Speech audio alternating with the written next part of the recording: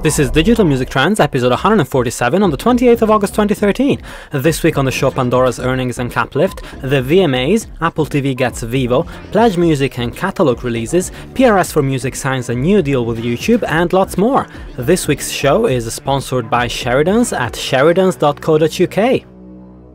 Welcome to Digital Music Trends. I'm Andrea Leonelli, and this is the weekly show where we talk about and try to make sense of the latest news in the digital music industry. And DMT is available as audio and video on a variety of channels, including iTunes, most podcatchers, YouTube, SoundCloud, Mixcloud, Spreaker, Stitcher, and now with a brand new on-demand presence on TuneIn Radio instead of the 24-hour radio that we had before on there. You can get in touch with the show by tweeting on @DigiMusicTrends or email on contact@digitalmusictrends.com. And it's time to introduce this week's guests, starting with Karim Fanous, head of research at Music Ally on musically.com. Hey Karim, everything good? Very good, Andrea. Thanks a lot for having me. It's a pleasure to be here as usual. How are you? Great. It's great to have you on, and it's great to have the Music Ally banner in the background. And if people don't know about If people don't know about the company, they should check out musically.com. It's a great resource. And also great to have Darren Hemmings on today, founder of digital marketing consultancy Motive Unknown on motiveunknown.com. Hey Darren, how's it going? Hello, very good, thank you. Great to have you on. And we're going to talk about some events at the end of the show. I know we were just mentioning in the prep, hard working class heroes, and Karim is going to an awesome event in Bogota, so I want to hear all about it and what he's going to do there. But we start off this week by talking about Pandora's Q2 earnings, actually. So the earnings are in, and they're kind of a mixed bag, really. The revenues were up 55% year on year over Q2 of 2012, up to $157.4 million, of course. But the net losses widened, so they came up to they widened by 43.8%, up to $7.8 million. So the company is having kind of a hard time closing that gap, which doesn't seem like great news for investors if revenues are increasing, but losses are also increasing almost proportionally to the revenue increase. That's not good news, because it doesn't feel like they're gonna close that gap anytime soon. Still, the company pointed out a couple of positive factors, like the decrease in the royalty payments as percentage of revenues, which went down 12% to 52%, and to the growth in mobile advertising, which was up 92%. So that's an amazing figure for them. The market wasn't too impressed though. The stock kind of dropped quite significantly, a few percentage points, going from an all-time high of $20.34 to just above $18 right now. So first up, let's talk earnings, and then we'll talk about the mobile caps that were lifted. So if losses grow at the same time as revenues, as I mentioned earlier, what does that tell you about the business, and are the positive signs encouraging enough for you to feel still positive about the business model of Pandora? Darren? No, I think from where I sit at the moment, the issue is really whether they can convince their investors, who are a very different breed, I suppose, really. The likes of us tend normally to look at these things in the context of the music, the service, things like that. We're obviously the investors just interested in the bottom line. And, I think really your point nailed it, in the sense that at the moment they're not really closing the gap, so they might be making more money, but if the revenues are going up but the losses are widening and everything with it, then, or certainly they're not narrowing, then it's not an encouraging sign. And there's a worry across the board. Yeah, it's not as good as Spotify's figures. The losses increased, but they increased much less than the increase in earnings. So that makes it for a much better picture, I guess. Yeah, well, that's right. So with Spotify, there's sort of the points will eventually meet, where the losses keep dropping and the revenues keep rising, such that ultimately, they turn profitable and all is good. Whereas with Pandora, that just doesn't appear to be the case. And I think the question in my mind really is, how long will the investors put up with that? Because they've been around a while now, and they're certainly a little bit longer in the tooth than some services. And as long as this remains an issue, it's making them look like a bad investment. Yeah, and that can't be a good thing, really. At the end of the day, if they're looking bad to the investors, then that's not good. And you would imagine the clock is ticking on this to a degree. Yeah, absolutely. And Karim, the company is under pressure as well because of iTunes Radio coming out, and potentially attached to the iTunes Radio released, Pandora announced that they would lift the 40-hour per month cap that they imposed around 6 months ago for the US listeners, whereby listeners couldn't listen to more than 40 hours per week on mobile. So what do you make of this change? Do you think it's purely dictated by business decisions on Pandora's part, or has iTunes Radio dictated this for them? I think as one of the closest competitors, perhaps the most significant competitor, it will have certainly influenced the strategy. But I think honing in on the mobile revenues is the most interesting part of this story for me. I agree with everything Darren's just said. But so mobile revenues were up 92% to 116 million in Q2.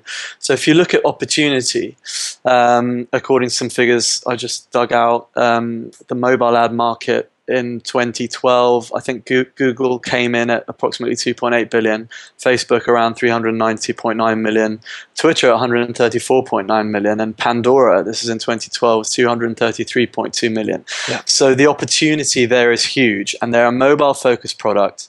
And they're kind of plowing ahead with a very interesting model. It's just, I mean, all of the revenue is basically ad supported. There's a small percentage which is subscription. So I think that's the most encouraging thing to look at. It's one of the reasons they could lift that cap. But also, if they've managed to increase those revenues by 92%, let's hope they'll carry on doing that. That's a massive increase, and there is a much bigger opportunity there. So I think that's the most encouraging thing out of all of this. And one of the main reasons they lifted that cap, obviously iTunes is going to be a massive competitor. And I think from what people are saying, iTunes are on slightly better deals with rights holders as well, which is going to be a problem for Pandora. The other thing, which you mentioned, which is interesting about this whole situation, is that cost of sales as a percentage of revenues came down. And there's a very interesting article which Glenn Peoples put out, which you referred us to, which we might discuss later, saying that, okay, losses are being made, revenues are being increased. One of the problems, one of the main differences between Pandora and iTunes Radio, as we understand it for the moment, is that Pandora is driven by local advertising, or at least they're putting their strategic advertising focus on local advertising. So some of that will be reinvesting in local ad themes as well as other sorts of rollouts. So you can look at that as a bit of a strength, and one of the reasons why they're managing to increase these mobile revenues. But I think they need to carry on investing. Maybe that's why the losses are widening. They need to scale quickly. The interesting figure is reducing that percentage, cost of sales as percentage of revenues. And if it keeps going down, there's a space somewhere on a graph in the future where they imagine they can hit, good profit. But I don't know if and when that's coming. But I think those are the two key things to look at for me. Yeah, no, it makes absolute sense. And of course, from a business perspective, if you have a cap on mobile, and mobile is what's driving growth, then you're not going to be able to sell more than 40 hours worth of advertising to your advertising customers. So lifting that cap also allows you to increase the amount of advertising that you make. Of course, the question is whether they are still losing money on the mobile streaming, or whether the advertising is making up for what they have to pay in royalties at the moment. So that's a big question mark, I guess. Yeah, well, I think, if you look at, so that's Q2, it puts them in over the year, if it increases like that across all the quarters, and they've doubled their advertising mobile ad income from last year. So, it's just good figures to look at. Yeah, absolutely. Very interesting. And we'll have to see how the story develops on Pandora, and how the market will react to iTunes Radio's introduction. And of course, Karim, you pointed out to the localized aspects of the advertising team on Pandora's front. I think that's a really big strength for them, because like we talked last week, iTunes Radio has lined up about 12 mega corporations to be their advertisers, and there can't be a huge amount of personalization done in those ad campaigns. So I think that's a minus for me on iTunes Radio, if you all get the same ads and they're all the same big corporate ads. Yeah. But interesting stuff. And so I want to talk about some mainstream news now, which you don't usually cover, but I think it's interesting to talk about the VMAs that happened this week. So I'm sure you were all glued to the TV screens about 3 o'clock in the morning. No. to check out Taylor Swift and Lady Gaga and all those. So the ceremony was the ceremony was celebrating his 30th year on the air. Although for the first time it was done at the new Barclays Center in Brooklyn, and it did surprisingly well with the viewers. So the viewers were up 66% over last year to an average of 10.1 million, and of course the presence of almost every single pop star in the US that has a release out right now was a big help, including Gaga, Katy Perry, as well as Justin Timberlake with a reunion with NSYNC and a controversial Miley Cyrus performance. So these all came together to make a pretty strong turnout audience-wise anyway. And of course, in terms of winners, that's sort of a minor point to talking about video of the year, Justin Timberlake. Best hip-hop video, Macklemore, Ryan Lewis, of course. Best male video, Bruno Mars, Locked Out of Heaven. Best female video, Taylor Swift, I Knew You Were Trouble. I think the best rock video went to 30 Seconds to Mars. But yeah, you know, the winners are the winners, and it's not that interesting. But I think what's interesting is talking about the relevance of award ceremonies, which is always tied to ratings, especially in the US. And we've seen big spikes for the Grammys, and we've also seen a big spike for the VMAs this year. So is the public getting back into the groove of getting excited about award ceremonies, and what could be the driver of that? Because of course, you know, appointment viewing in theory is on the down, especially in the States. Karim, what's your take on that? Oof, well, I think this one they've really turned around their performance from last year, and I think it's all about programming and hype, isn't it? So I think it's all of the things that you just said. They had a great lineup. They had a much better slot in terms of, I think it was Sunday evening, wasn't it, as opposed to a Thursday the year before. So I think they just managed to hype it and get a good lineup, and that still does attract people. I think there's a lot to be said for curation and programming and big glitzy events, and I think there was a lot of Twitter activity around it as well, which was a good thing and probably helped spread awareness as well. Yeah, sure. And Darren, you know, I was kind of skipping through the winners. Are winners important at this point, or is it just about the show and nobody really cares about who wins the award? I don't know. I mean, I suppose it depends what you measure the value of the win on. I mean, you know, it's like from an industry side, if the win means you sell more records and everything, then yeah, I suppose the win is important to someone. But equally, I think these events are just, you know, I mean, you know, Karim sort of got it right in that sense that it's, you know, it's an event. That's what people want, is a big one-off event. And people like big one-off events, whether it's, you know, the MTV Awards or Sports Personality of the Year in the UK, or, you know, any of these things that are just kind of single one-off big things that you want to be there for. And they've been pretty smart with this. I mean, let's not forget, you know, that whole Colbert Report kind of moment with Daft Punk supposedly being booked for the VMAs and being pulled from his show, and all of that is, you know, clearly is just one big hype. You know, they turned his show into one big shill for the awards, and did a very good job, because the way in which it was done went very viral, and you know, all of that stuff just helps drive up the cultural value attached to this stuff.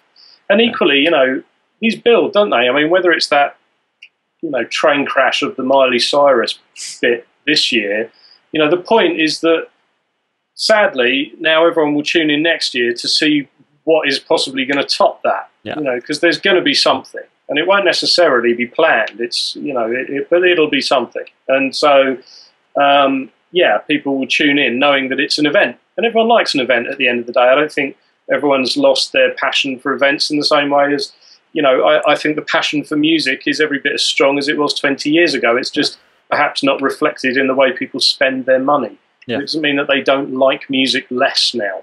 And the same could be said here, but I don't know. You know, it's tricky not to look at all of that stuff and just put my head in my hands, really, because there's a tipping point where the spectacle has overtaken the, you know, the depth and the art form around this stuff. And I find that really rather sad. That's a really big point for me, actually. I've got a question for you guys, but first, just following up on what you've just said, Darren, the Miley Cyrus thing, I thought, you know, whatever, it was sensational, it caused a big buzz, whatever, but what upset me is that the song underneath it, you know, Robin Thicke didn't seem to sing that well, whether that was due to monitoring or he was just a bit put off by the whole situation. And that's sad because the song suffered, right? And that's what these things used to be about. Obviously, this is more about performance and video, but that's kind of what upset me a little bit. So the integrity of the art was compromised compromised, and what won was the spectacle. But then my question to you guys, I'm interested to know, it's slightly contentious, but do you think Miley Cyrus was a winner in any way in terms of publicity and awareness? Because that's all I've heard. You know, VMAs, Miley Cyrus, really. Oh, yeah. You know, most of the noise has been around that. She's broken a Vevo record, hasn't she, with her new video as well? So What subsequently off the back of the awareness? I'm not sure if it was off the back of it or if it was. I just read a headline earlier this morning, but I'm sure the performance won't have hurt Vevo views. So I don't know. It's one of those things that, like, look at where Robin Thicke is right now with the Blurred Lines and how successful it was. Of course, it was a better song than Miley Cyrus's, but some good old controversies drive sales, doesn't it, Darren? Yeah, I mean, it makes me weep for the days when pop music could actually achieve a double whammy of being, you know, great music and be subversive and carry depth. I mean, whether it's the KLF or whatever went since, Madonna at her best, you know, all these people at times had a capability to you know, do something that carried depth. And I think it's very true that certain people have pointed out there really was no depth at all to what Miley Cyrus did. It was just, you know, edginess for, well, it's not even edgy these days, is it? I mean, yeah, you know, but just doing it for the sake of doing it. And I you know, I feel old saying it, but I feel a bit sad that that's the case. You know, I do think that at some point this has just become that shallow, whether it's kind of Rihanna and, you know, how sort of hyper-sexualized she's become, and, you know, just a lot of it is that, you know, there's a lot of mixed messages getting rolled up there into one big happy pop product, whether it's the kind of pseudo-rapey element of Blurred Lines or Miley Cyrus kind of, you know, taking it just, you know, well over the line in terms of a performance and everything. It's just all a bit, like, you know, I have no problem at all with people being subversive or people challenging the status quo or anything like that. I love all that kind of thing. I think that's great. But the kind of dumb, pawned out way in which this stuff is done is just fucking sad. Yeah, I just had a thought, actually. I would love to see somebody take the time. I mean, I don't have the time to do it, but somebody would be great if they did it. It was make a graph of the impact on sales of winners versus performers at the Grammys versus the VMAs. So to understand the lift in sales produced by the performance at a certain ceremony versus winning at a certain ceremony. And but I think there's a difference between the two, because I feel like the Grammys are more of an endorsement by Recording Academy, and people feel it's more like a recommendation. So that maybe that's why the sales go up so much after somebody wins a Grammy. But I don't know if that's the same for the VMAs. Yeah, I mean, it feels like they're very different areas, but, you know, the VMAs is about culture, and it feels like music is you know, is blended with culture there, and it's a massively mixed medium now in that sense that it's, you know, I mean, I sort of always say this around the, you know, the bands I work with, where it's about sort of cultural cut through. You know, you're trying to stake your place in the current popular culture and you know, what's going on within that. And sometimes you have a lightning strike where it all just lines up and you know, big things happen, like in my case, Alt J. But then, you know, with others, you might get something where you've got an amazing record, and it's generally agreed to be an amazing record, but for whatever reason, it just doesn't connect. And it's the cultural thing that is the point of difference there. You know, if it could be the greatest record ever made, but if it's not lined up and positioned at the right time and the right manner, you know, within the cultural conversation, then it doesn't work. It's the same reason, you know, Candle in the Wind is the biggest selling single ever or whatever, because of it just was a part of that cultural moment where everyone just had a swell to react to that kind of thing. It fed it. And I think with these sorts of things, you know, the winners of the VMAs are the Miley Cyruses and everything, because by doing that and by being so outrageous, they cut straight through popular culture to become the water cooler moment of the award, you know, that everyone stands around in the office next day going, oh my God, did you see that? And I think in her case, it's kind of like, you know, these things burn bright but burn bloody short, you know, and it's great until someone else comes along that just goes even further down that line. But who knows? I mean, it may yet change, and we may get someone come along who's, you know, I mean, I think Gaga, when she was good, could be a little more subversive, and she's not kind of plastic Barbie doll type. She's pretty mad, but at times she tends to these days border onto something more akin to a Chris Morris sketch. But, you know, I'm sort of, much as I don't like her in many respects, I'm sort of glad that she's there, because without her, you'd just be left with kind of sapless morons like Rihanna and Miley. So, yeah, exactly. Yeah. It's pretty true. But on that note, you know, you can expect a gyrating episode of Digital Music Trends to hit your airwaves soon. Working away. I got a poll right here.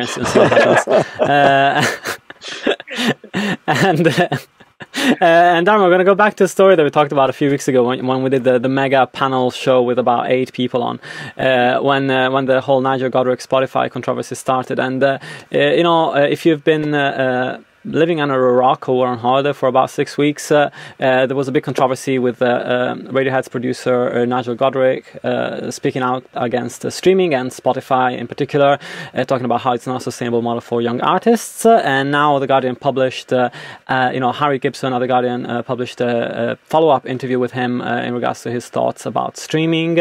And of course, you know, there's not a huge amount to add actually, you know, from the article. There's not a lot of information coming out of that, but I think, you know, the key points to take away from that are that he understands that streaming is a future, but he's not satisfied by the gatekeepers who have set out a model that is far from optimal for artists. And he also takes a stab at a piece that was published. It was actually by Eamon, where he talks about how it's impossible for artists to get a 400K from $400,000 or pounds from an endorsement deal. Although, to be fair to Eamon, he said up to 400K, so he didn't say that artists would normally get that amount. So what do you make of the piece and the need for him to clarify his position after so much ink has been spilled over the issue? Darren, any thoughts on that? I mean, I think in hindsight, because obviously, you know, I do the Daily Digest, and I had it wasn't so much of a comment as a rant, really, that sort of went out that night having read the article. And, you know, which I stand by. I don't regret what I wrote at all. But, you know, really, what I didn't realise at the time, certainly what became evident afterwards, was that clearly Nigel wasn't particularly pleased with that article either. He thought he was talking about the new Ultra Hista remix album, and it kind of got warped into, you know, Godrich speaks on Spotify and everything else. Now, so I'll give him that, you know, he clearly had been a little naive, I think, really, about what was going to happen there. Yeah. But he was asked about it, obviously, because he talked about it. So the topic must have come up. And I just felt like really, you know, he offered nothing by way of you know, anything useful on the subject. Yeah. Really is the sort of nub of it. He was just kind of, and I think what annoys me quite a lot about his stance on this, like, he's entirely welcome, and I think it's been quite good that he is critical, because I think sometimes, you know, being critical promotes discussion, and that's no bad thing. You know, sometimes that makes us all reflect a bit more. I'm all for that. You know, that's good. That's healthy. What has annoyed me a little bit about Nigel's position on this is that he's kind of critical, but without really offering any kind of constructive response. He's just saying, you know, they don't pay enough, it's not good enough, it's all shit, don't use Spotify and things like that. And it's kind of like, mate, you are now becoming a quintessential Brit. You are the man just standing on the corner, moaning a lot and doing nothing, you know, yeah, talking loud, saying nothing. So, and you can't just sort of divest your responsibilities and go, well, it's not my problem to come up with the solution. I mean, in a pure sense, no, it isn't his problem. But if you're going to start the fight, you should at least try and balance it with a more positive response, you know. And I wish at this point we could try and move this to being a more positive discussion around what could be done. We know he doesn't like it, and we know that maybe artists don't see as much. But it, you know, I get so tired with people criticising, but without offering a constructive response to it. And it's a bit, I'm not saying that he shouldn't have spoken about it. He is welcome to have his opinion, but I find it quite sad that at this point he's done absolutely nothing to find or offer a response, which is not to say that he himself has to provide one. Yeah. But it would be quite nice if perhaps Nigel, I don't know, you know, offered a piece from someone else that he thought supported a more constructive argument. I don't know, but at the minute he just feels like he's standing on the sidelines, being like the Waldorf and Statler of the streaming thing, along with Tom York, and it's just, I'm bored of it. You know, we need a positive discussion now. So it's kind of sad he hasn't done that. Karim, for you, was it like I mean, I felt like it was a slightly pointless follow-up interview just because his only, clarification is the fact that he's not against streaming altogether. He's just against the way that it has been set up by big business. But what are your thoughts on that?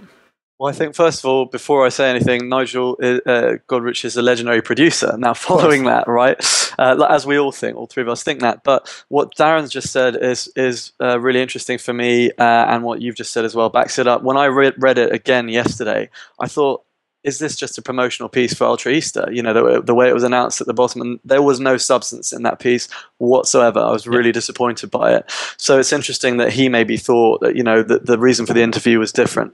My whole position on this debate is, yes, they are being too negative. I'm very positive about these things, and let's not forget we're in a marketplace in transition. We're talking about cost of sales as a percentage of revenue and how these services are trying to build themselves.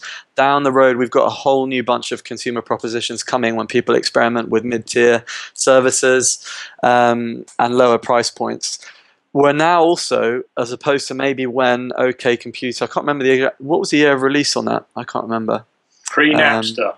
Well, that's it. That's the important bit. So we're now at a point where the consumers are ruling the marketplace, right, and dictating its shape in a sense. Whereas when when OK Computer came out, 97. It was completely the opposite. And consumers, you could argue, were being abused a little bit with price points and substance on records. So they have to be more positive about this. And things like Tony Kuehl's piece on seas of pennies come to light. You've got to just try and look at all of your revenue from different streams and maximize it, and look to the future and support new models. If Spotify goes away, this argument is interesting because they're all talking about Spotify, but what about YouTube? They're not attacking YouTube. YouTube is arguably the biggest music streaming service out there, and it's a good thing. And they're not bringing YouTube into the same discussion, which I think is a fault as well if they're going to take that stance. And I did have one more thing to say on this, but I can't remember what it was. No, but it makes total sense to pick up on YouTube as well, because the next story was actually the PRS for Music reaching, the Collection Society in the UK, reaching a new licensing deal with YouTube that covers the video platform across official videos, live footage, and user-generated videos for use of music written by over 100,000 songwriters, composers, and publishers represented by the Society. So the new agreement also includes the rights to independent repertoire via the Independent Music Publishers European Licensing, which is IMPEL initiative, and that can count on the works of the likes of David Bowie with Bucks Music and Justin Timberlake through Imogen, amongst others. And so this is kind of a similar deal to what it feels like a similar agreement to the one reached by YouTube with SACEM 3 months ago, and it's internationally very relevant because it covers 130 territories worldwide. Of course, the chief executive of PRS for Music was very pleased with the agreement, and YouTube as well. And as we've just been talking about Spotify, YouTube of course pays much less per stream, but it has a much bigger audience, and it's not getting anywhere near the same amount of pressure on paying artists more. So what do these deals with the PRS and SACEM mean for YouTube, and can we safely say that it has won the societies over with its current model, bar GEMA, of course, because that's never going to happen. But can we safely say the societies are happy with the rates they're getting, and why isn't there more pressure from the industry to try and get a bit more money from YouTube? Anybody want to take that one?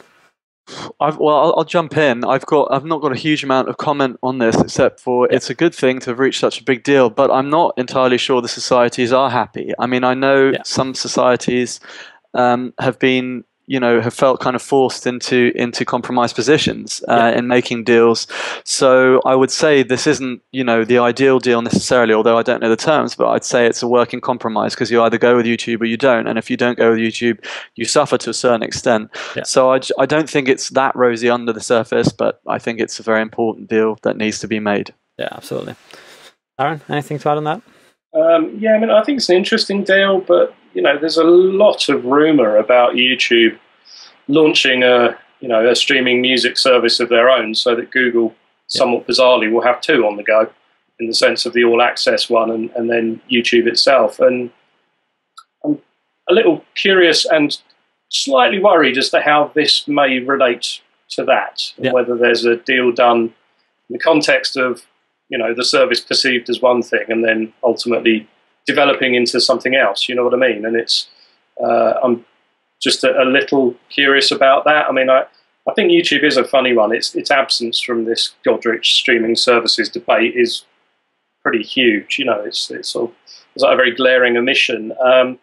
And, you know, I think certainly publishing is the area that people are talking about least in that respect. And, you know, with regards to all streaming services too, whether it's Pandora, Spotify or beyond. So, yeah, I mean, I think it's good that the, you know, agreements have been reached. And, I don't think the Gemma kind of holdout stance and things like that works for anybody. Yeah, that's right. But there is a sort of give and take element to this, and, you know, and as Karim said, it's sort of if people are sort of grudgingly sign these things and then empires are built upon them, then that's not a you know, a huge victory to celebrate necessarily. So it's sort of, you know, a cautious welcome, I suppose, would be the best way of describing it. Yeah, absolutely. I was actually really taken aback when I was talking to societies back in Washington as to how small the percentage of revenues that comes from digital, and in particular streaming services, is right now. And so I'm curious to see whether in the next 12 months or so, whether that percentage is going to increase and by how much. And I'm going to take a short break right now. So in the second half of the show, we'll be talking about Nine Inch Nails, Vevo on the Apple TV, PledgeMusic, finding new releases and more. But first, we'll take a short break featuring this week's sponsor of Digital Music Trends, media law firm Sheridan's. I'm here with Tahir Bashir this week from Sheridan's, and we're going to talk about artists and contracts. And so contracts are central to an artist's career, whether it's a management deal, a label deal, or anything like that. And how do you help them navigate through these agreements and help them understand them? Yeah, I mean, a lot of contracts are quite complicated, and whilst artists nowadays are more commercially savvy than they've ever been, you know, you're still talking about legal agreements and how they fit together. So if you've got an artist now who's a musician but also has other interests, so maybe fashion, maybe TV, maybe film, maybe endorsements, you've got to make sure that your contracts all fit in together. It's like a matrix of arrangements. So the first things first is making sure that artists understand what they're entering into, so having the skill to be able to explain things in layman's terms and simple terms and give a bit of guidance around those. Yeah, sure. And artists can be quite intimidated by, you know, the amount of clauses and decisions they have to make around the deal, and so they might have a lot of questions. And so how approachable are lawyers? And I know that artists can be quite intimidated by having to deal with a law firm and having to call an office and everything like that. Are you quite approachable in that sense? I hope so. We're human beings. We're not demons. I mean, other lawyers may you know, shy away from you know, being a bit less formal. But you know, in this industry, we're surrounded by creatives. All of our clients are creatives. So ultimately, you have to be approachable. So you know, we don't necessarily wear suits, and just generally try and talk in, you know, relaxed, engaging terms. So it's important that you know, artists feel comfortable with you, because you know, it's that old adage: no question is a silly question. You want the artist to be able to ask you questions, and you need to be able to explain it to them in simple terms. Yeah, sure. And is it quite tough to stand between artists, managers, or labels when you are negotiating a deal? Is there a lot of toing and froing, trying to get the best deal you can for your artist? There can be, yeah. I mean, the idea is to try and simplify and shrink all of those negotiations as much as you can, because obviously the longer it runs, the more momentum you lose from a deal, the more expensive it gets. So the idea is to try and shrink it all together. And you know, once you've got when you've got enough experience, you can deal with things over the phone, you can have meetings. It doesn't always have to be email toing and froing. And also a good experienced music lawyer should be able to help an artist make decisions and not just effectively be there to wait for the artist to tell them what to do. So you know, you should be able to guide them and say, well, you know, I think you should be doing this based on what I've seen. This is reasonable, this is not reasonable. Yeah. That's great. Awesome, thank you, and until next week. And we're back, and we're going to talk about Nine Inch Nails. So Nine Inch Nails broke new ground with direct-to-fan models with a number of releases in the last few years. But their new album, Hesitation Marks, will be released via Columbia Records. Trent Reznor talked a few months back about why that was, and about his need to have a big team around him that probably knew things, how to distribute a record better than him internationally, and finding that the Columbia team was a good, hungry team. It was quite compact, and it wasn't over sort of sprawling, and he felt comfortable going with Columbia for the release. Nine Inch Nails also went a very traditional platform for the pre-stream of the album, so they went with iTunes. The album went on streaming yesterday, actually, in its entirety, so a very traditional route for this Nine Inch Nails release. So what do we take away from this? For years we were talking about how popular acts may decide to forego majors completely and self-release, and this is just the latest example of how that fear was probably unfounded, and the fact that the fear that majors are doomed, and it's just a fact of their role changing slightly, and them adopting slightly different capacities, and actually big artists that went away might actually be going back to major labels in the next few months and years. I don't know. What's the word on that, Darren? Do you feel like that's going to be the case, that artists that went away from majors are going to realize that actually there is a huge benefit in having their marketing cloud behind them, and if they have restructured and they are leaner organizations, then it might make sense to just stick with them? I think a big part of this comes down to aspects of sort of budget spend and what they feel these people can do, and what they're expecting to get back. I mean, it's quite funny in the context of all the discussions around what artists make around albums, because frequently the cold reality is that they don't make much, if anything, from album sales, and the bulk of the revenue comes from all the things that spin off from that. And if you take that as your starting point, then I would imagine there's probably quite a compelling reason to go back to a major label if they feel that they're going to take that burden away from them by way of the spend and the budgets required up front. It's sort of liability free, because the liability of the spend and the money committed is no longer Trent Reznor's, it's Sony's. But equally, I think the desire on his part is probably that he just wants that big old big splash where Sony go in very bold. They spend a lot of money on this stuff. Columbia are sponsoring a Formula One racing team at the moment, for Christ's sake. They're not mucking about. There's no indie would do that.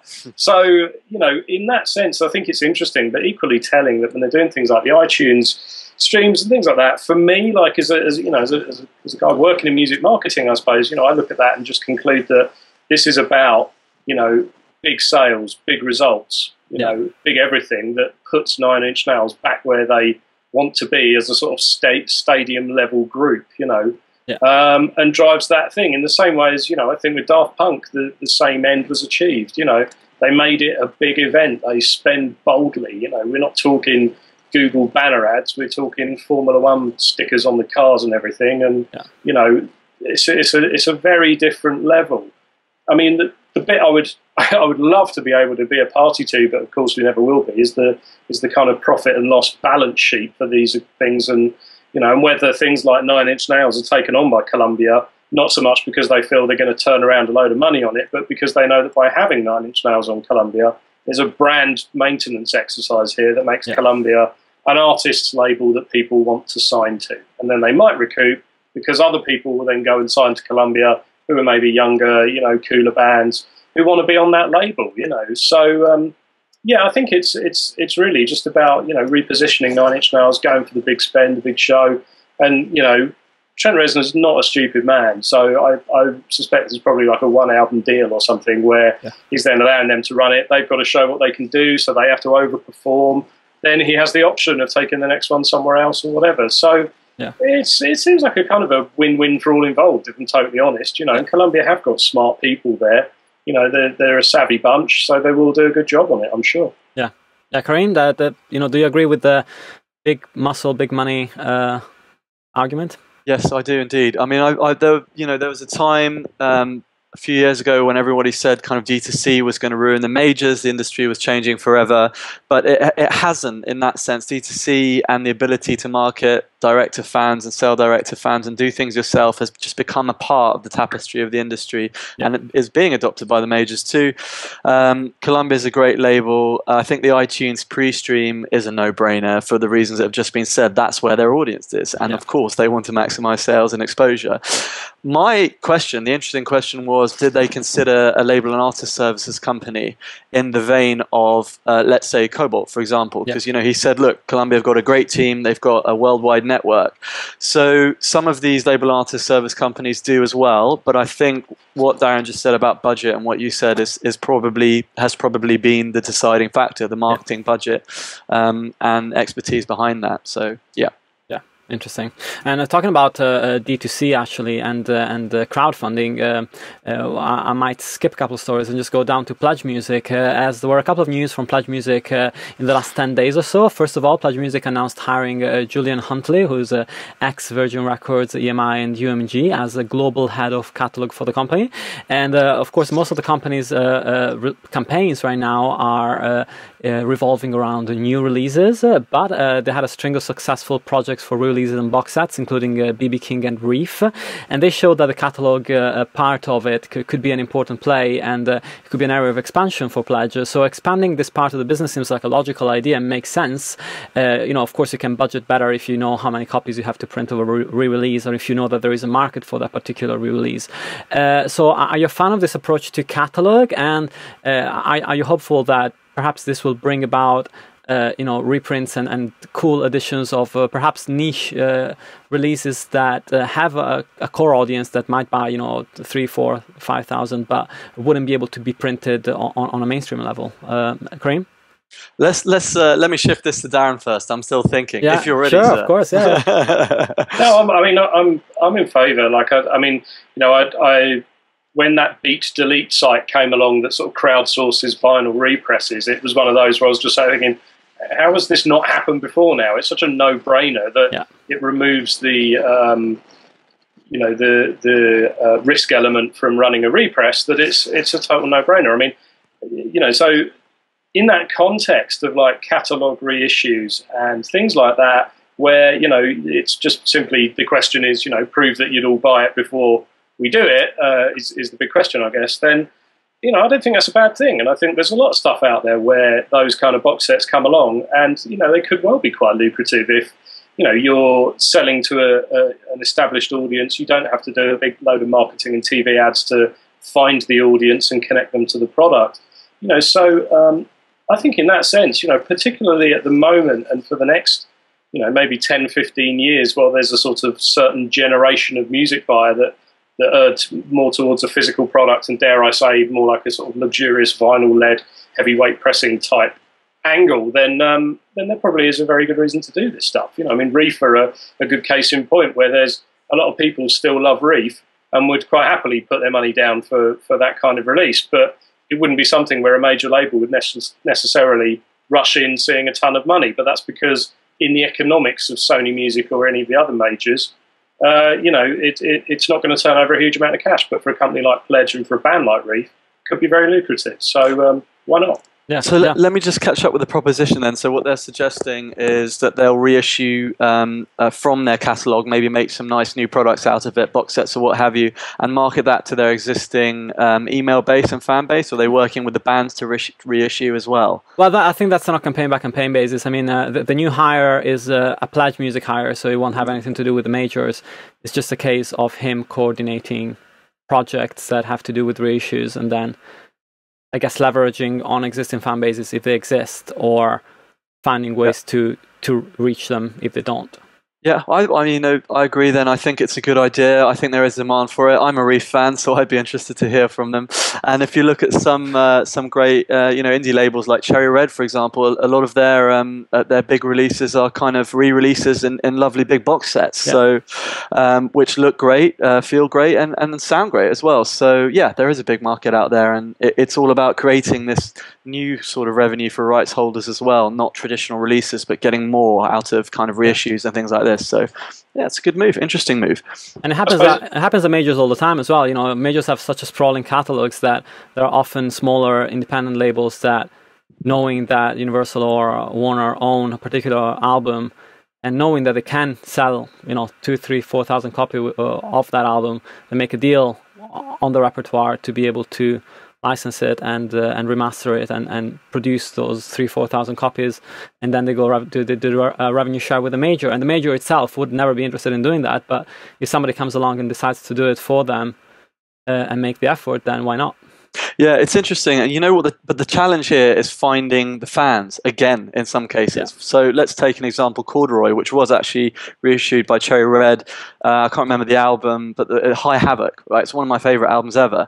I didn't know about the reissue, and as soon as I saw it, I said, "Wow, can I have a vinyl reissue, please?" So if there is this crowdfunding or committing in advance to production element, then people can take the risk, or well, there isn't any risk in that case. So yeah. I think but the challenge is spreading the word about it. Yeah, finding the fans again.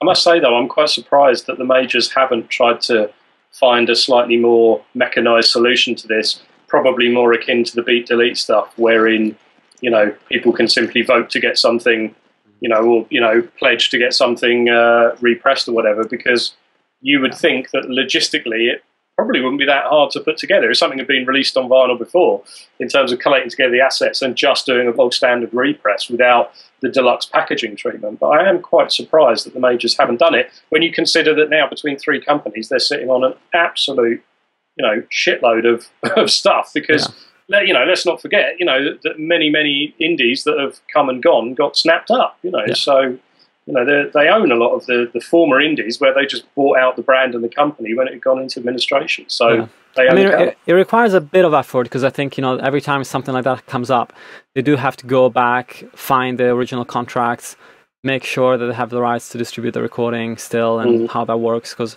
not everything is electronic yet, unfortunately, especially for older releases.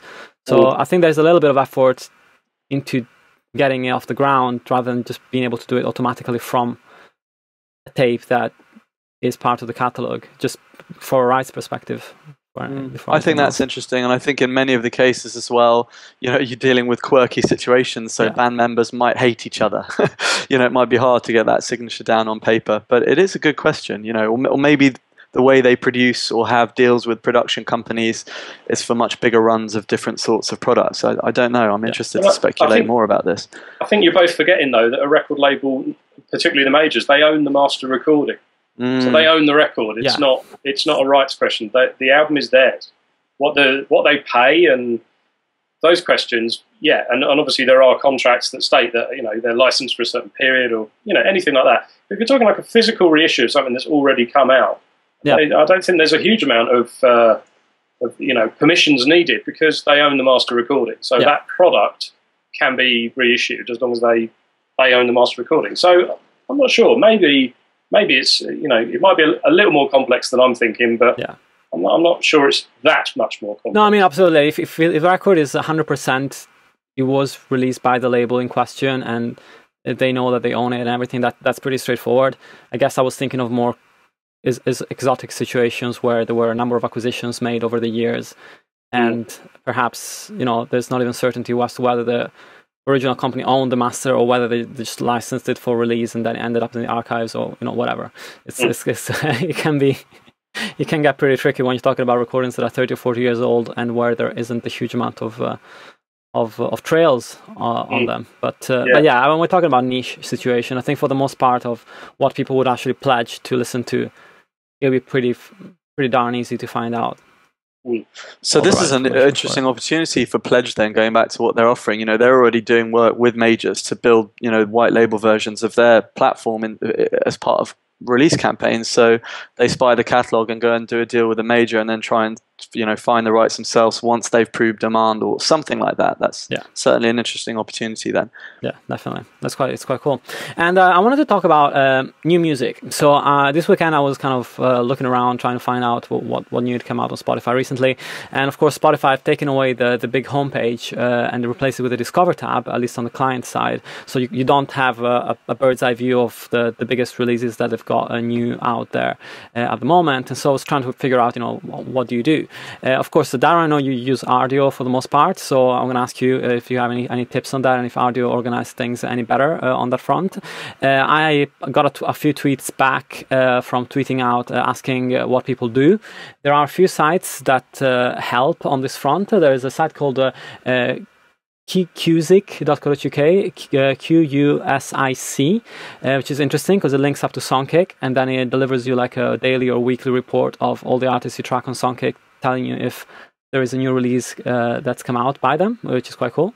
There's of course, people have pointed out Shuffler FM, although there's a Shuffler does a bunch of other things on top of also being able to find some new releases on it. There's a site called spotifynewmusic.co.uk, which has been going for quite some time, and they let you search by genre, country of release, and week of release. So you can look up all pop rock records released in the UK Spotify in the past 4 weeks, which is pretty neat, although there is no export function, so you have to navigate site by site. There's a site called playlist.net/new releases, which is actually Share My Playlist. It's been rebranded now to playlists.net/new -releases, which has got a good list of stuff on there. I don't know, I just wanted to sort of share what I'd found and ask you guys if you have any other resources that you use to find new releases on streaming services. Darren, anything your end? I mean, on my side, Rdio has got it pretty much down very nicely for me. I mean, it's a sort of threefold approach where, first of all, they put notifications when any new releases from artists already in my collection go up on the service. And I also get an email from them summarizing that every week as well. So that's kind of cool. That's really cool. Then they have a front page of new releases that just shows you stuff that's out, that I think has a degree of editorial to it, and maybe led a bit more by what's getting played most. Certainly mine tends to be skewed very pop, and it's not the one I look at that much. But the third bit that I use on there that I find to be probably the best way of sort of stumbling on stuff is actually that when I've sort of selectively added friends on Rdio. So rather than sort of adding all my Facebook friends or whatever, I've selectively added people whose music tastes I like. And there's a third bit of the sort of heavy rotation section in the Rdio client that will show me what my friends are playing the most. Yeah. So if Sean from Drowned in Sound is caning the Daughter album or whatever, it will appear in there so that I can, just see what everyone's listening to. And it puts a little icon at the bottom right of each release, so I can see who's been playing it a lot as well, which might be of use. I don't know if you want to contextualize it even more. So that's cool. I quite like that. I've been fiddling around with the Google All Access streaming service as well, though. And that latches, if you're an Android user, that latches into Google Now.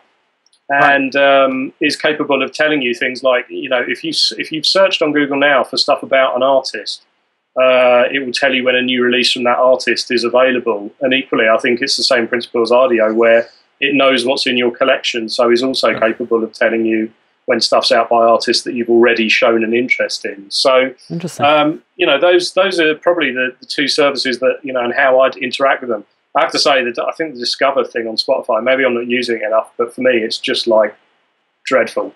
I found a few things that worked for me that, there were good recommendations, but it's still not giving me what I want, which is sort of a bird's eye view. It's very messy, the layout of it. And so I can find the odd thing that I'm interested in, but it's quite, it's a feed of stuff, and it's not organized in any chronological or otherwise discernible order.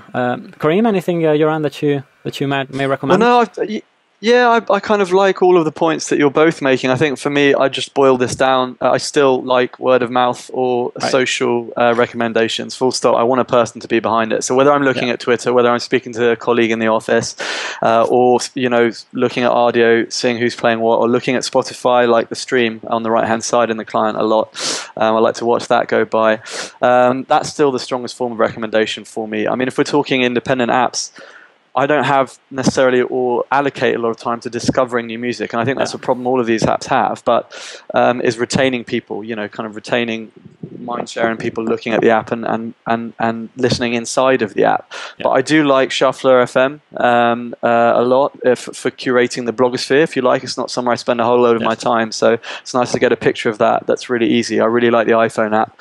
And Discover is still really good, if you remember that app. On the iPad, it looks beautiful and it works very well. So I don't need much more than that, I've found. Playlists.net, great, but I like people to recommend playlists. I was asking Kieran himself for some recommendations the other day. So for me, there does have to be that element of word of mouth or social, someone I know vouching for it.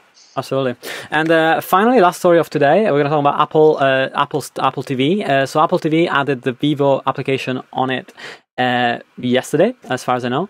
So that's a really interesting move. Vevo is the first music-focused streaming application, even if it's video, that appears on the Apple TV aside from Apple's own iTunes offering. So that's one interesting point. It's also the only addition to the Apple TV for this week internationally, because of course the US got the Weather Channel, Disney XD, and the Smithsonian apps, but the Vevo one made it to the UK, Italy, France, Poland, the Netherlands, Brazil, Ireland, Spain, and New Zealand. So it's quite a broad release. So first of all, what do you make of Apple allowing a third-party music streaming app to come into play?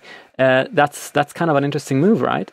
Yeah, I think it's a very interesting move. I need to think this one through some more myself, but I think it's good. Comments on Twitter to follow. Very interesting. I think it's just all a part of a content strategy that Apple's trying to push through with Apple TV and keep winning people over in the living room.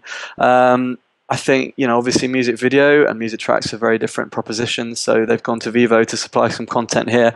I want to look into what the form of the programming is. What's the news on that?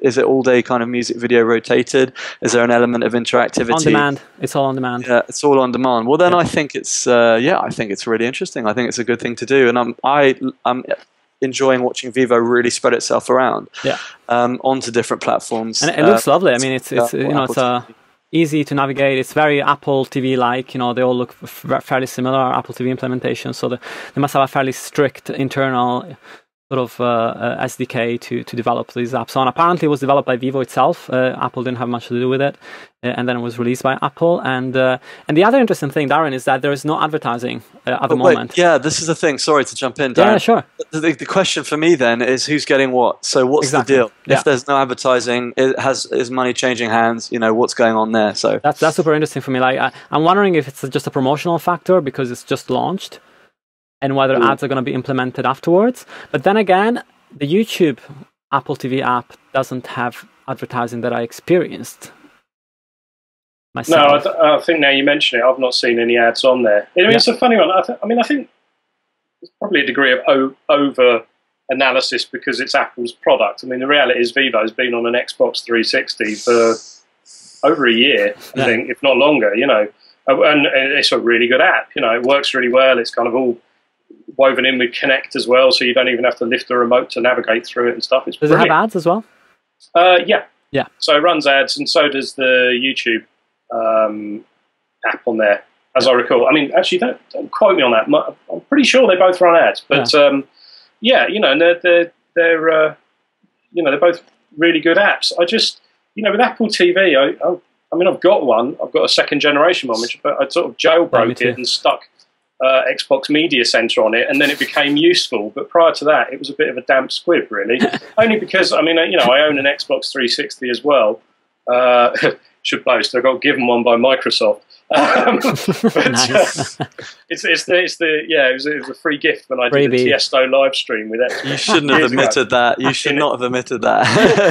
A lot of people are going to be hitting you up. So anyway, but no, having got that, I mean, having the two, I think Xbox has done infinitely more to make their console like this kind of all-encompassing, living room device, because it plays games. It's like the top flight gaming console. But it also has, BBC iPlayer, YouTube, and all these things in HD. So, it can do all that stuff in 1080p and everything, as long as your bandwidth can take it.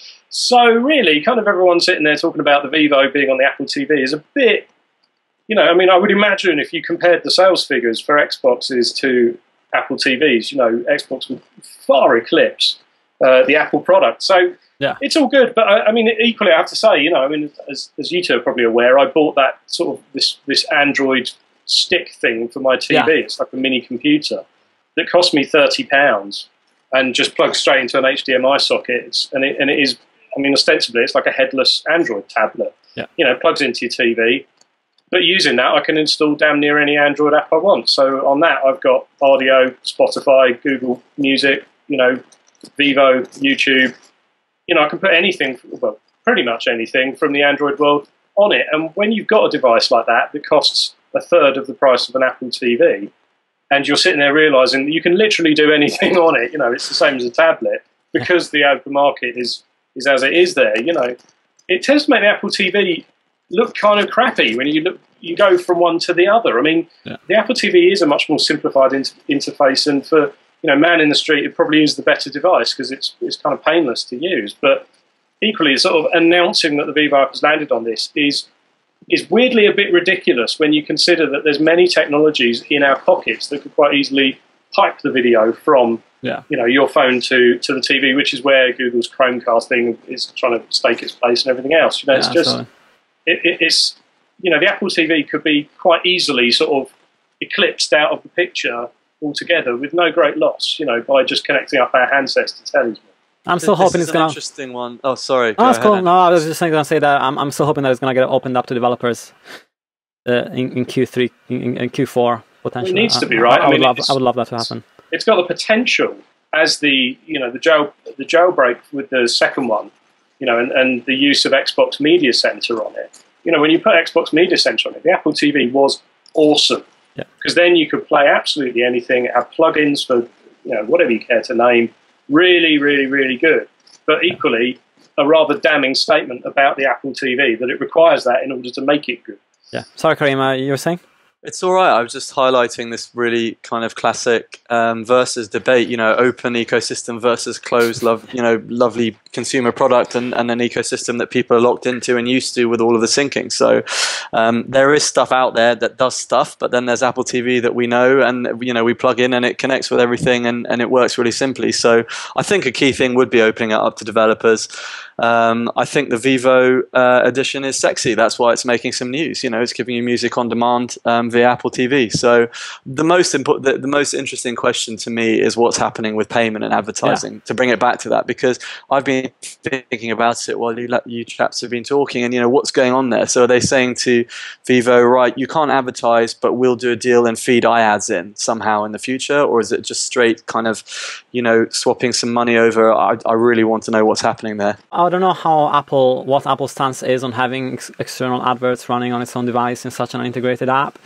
There's a lot of question marks here that... There's a cynical question that one has to ask, which is that maybe the deal has been done that says if you start driving more than X% of traffic, or you sell more than X number of devices, such that you're presenting a significant load on our systems, then we exercise the right to run ads to monetize it. Because it may be, really. I mean, I haven't seen the sales figures of Apple TV, but I know they're not that integral to a gizmo to the living room. I think it was about 14 million overall. Yeah, and when you compare that to all the games consoles and what they can do, and how they're being repositioned to be a sort of all-encompassing device, and equally, you can't rule out the Sky particularly are doing some very interesting stuff where they're doing this sort of £10, like a rebanded Roku device, but it's still a £10 set-top thing to use your web connection to bring TV and entertainment in. And likewise, at the other end of it, they're doing very high-end, Wi-Fi connected boxes that you can set your stuff to record from your phone and all of that. So in the midst of all that, I don't really think Apple TV is a particularly kind of, people now sort of say to me, well, should I buy one? And my answer is always like, well, yeah, get a second generation one and then jailbreak it and stick Xbox Media Center on it. But otherwise... No, I mean, these days I'll probably, for my geekier friends, just tell them to buy one of those Android sticks, because I'm still laughing at what a hilariously cheap purchase that was for something that can play anything under the sun in HD. So, great. Well, I wanted to finish by asking you guys about a couple of events that you're going to. And so, first of all, Karim, you're off to Bogota next week. So tell us all about what you're going to do there and what's happening. I am indeed. I'm really excited. I've never been to Colombia or Bogota before. So we put on, in partnership with local partners and the government there, we put on a conference called Resonancia, and have been doing so for over the last few years. And it's Resonancia 2013. It's part of a bigger digital media technology conference that's going on. And usually our Paul goes, but I've got the nod this time, so I'm really excited. I'll be doing a presentation. That's awesome. I'm moderating an in-conversation panel with Richard, I think Godrich is the right way to pronounce it, one of the founders of The Orchard, so I'm really looking forward to that, and taking part in another panel, and it should be great. I'll tweet the lineup, I'll tweet the link afterwards, so if anyone's interested they can have a look at the lineup, but certainly looking forward to that. That's very exciting. And I told you to get in touch with Alejandro, who was on the show a couple of months ago. He's like a radio presenter, I think, in Colombia, and he does this kind of stuff. Is he definitely going to be there? I don't know. I would imagine so, because it's like he's got like a whole music industry blog there, like a bunch of followers, and so I would have imagined that it would be something that he'd be interested in being at. I'm not sure if he was on his radar or not, but yeah, interesting stuff. I should add one person I'm very much looking forward to seeing is our my old colleague Juan Paz, who's one of the local partners. So it's going to be great to catch up with him. And he's relocated over there, yeah. Yes, he's now head of digital strategy for Sony in Latin America, right. So he's done really well for himself, as deserved, and it'll be fun to meet up with him again. And he's been driving the music side of this tech conference. So. That's awesome. Do you speak Spanish or? Not one bit. Not one bit. No. Okay, sign language, a little bit of Italian and sign language, I think.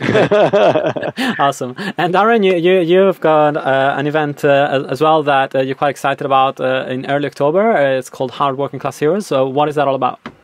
So it's a sort of 3-day event in Dublin that I first went to a couple of years ago. It's basically a celebration of sort of, it's a showcase for Irish, bands.